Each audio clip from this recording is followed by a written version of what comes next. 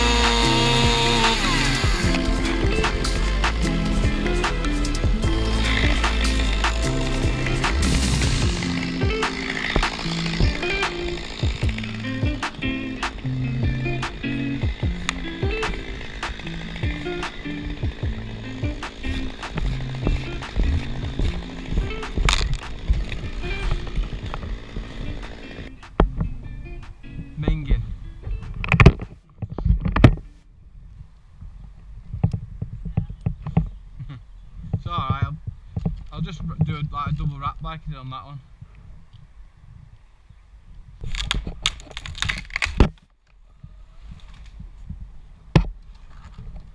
Not bad.